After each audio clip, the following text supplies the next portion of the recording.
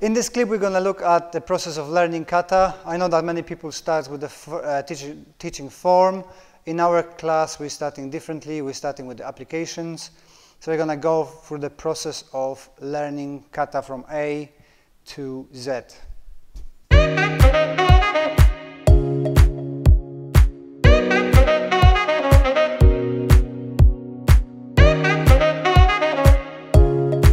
So we're starting from the learning a form through playing with it. So we're doing application first and then doing the form.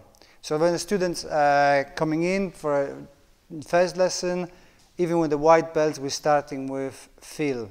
So they're learning how to feel the kata, and we're breaking down the pieces of kata. So let's say for sake of teaching, we're going to do Pinang Sonoichi, Pinang Nidan, or Heian Shodan, where you're starting from here, turning around, going in, punch. So we're going to start with one person holds the hands, so that's the principles. We're going to step to the side, pull, hit, grab, pull, for example. Okay, so we're breaking it down to the chunks. So it's the first chunk, second chunk, third chunk. So that we're treating kata as a cascade of failures. So if I defended myself, I broke in, I maybe pulled too hard, or maybe he leaned forward, I missed. So that's my first section, which is the failure. So I'm trying to use the second one as a solution to my problem. So problem is I didn't knock him out, he's still standing, he's going to be probably getting up, trying to do something. So I pull him, take him down. This was the failure, so kata tells me to bring it back. Kick him, hit him, pull him this way, hit him again, for example. Okay, so first thing we do is gonna be practicing with the partner. Okay, the move by move. That's our first section. Before we're learning the kata form, the pattern, we do partner work. The second stage is the learning of the pattern. So we're doing that in 3 ways. For the beginners, we're doing elongated stances where everything is over-exaggerated.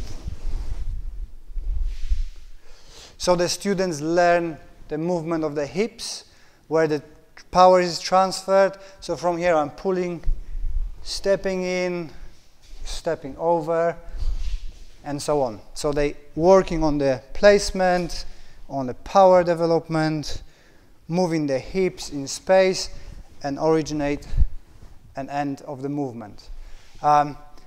In that way, that everything is reversed.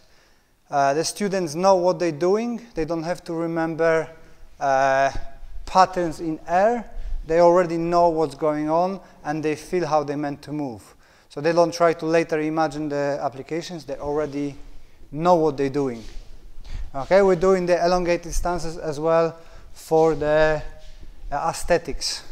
Then the second stage of the form is shortening it to more natural stances. So instead of going very long, we're going more natural.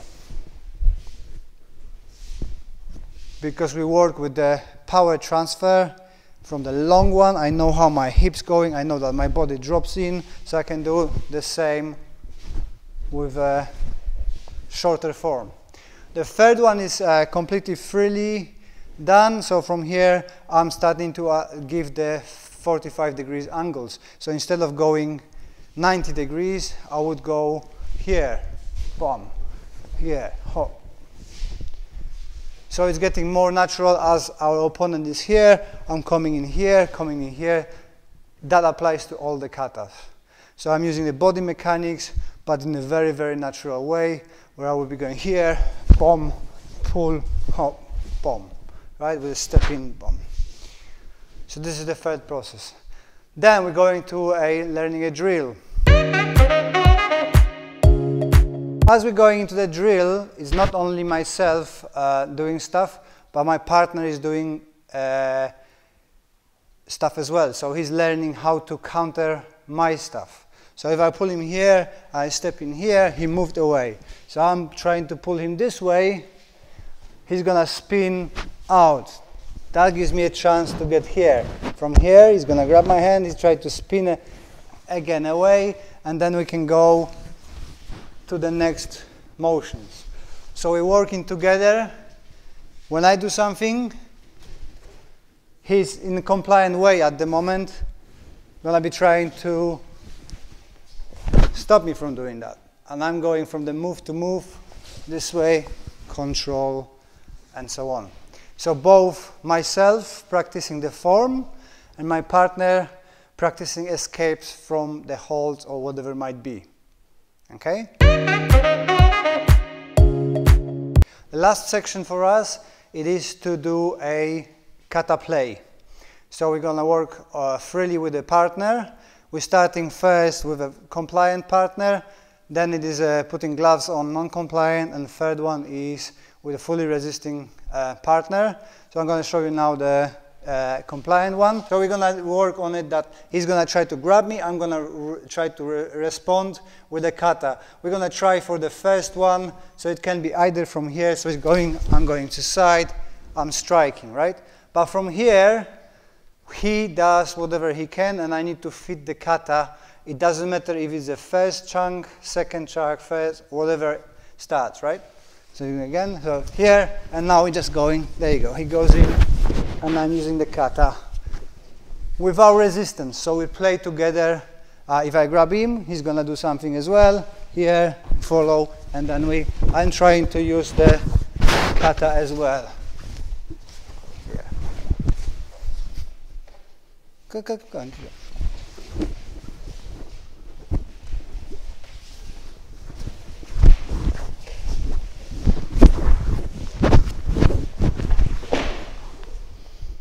And we play in this way. Then we can increase the difficulty of it. We put the gloves.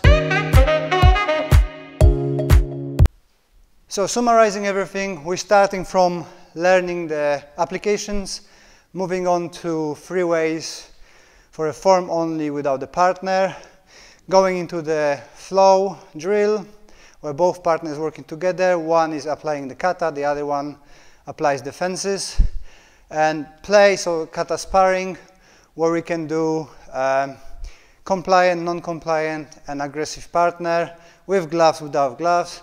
And one more component of it is we often do the flow drill with pads. So everything will be done with a partner. We're using impact training, so we can train as well some impact and joint locks and stuff like that, right? We're also looking at the kata in 3 ways.